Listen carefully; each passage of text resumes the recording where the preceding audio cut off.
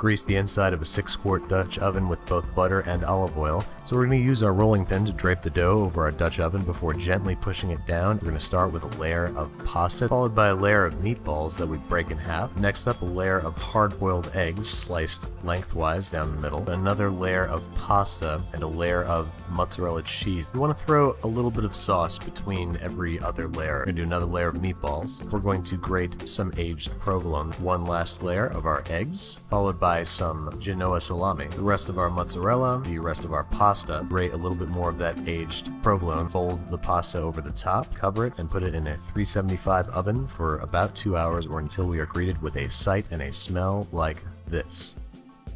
Now, as pretty as this thing is, I was worried it was just going to be just a glorified lasagna, but it's a lot more than that. It's an event. It's a whole bundle of culinary experiences rolled into one.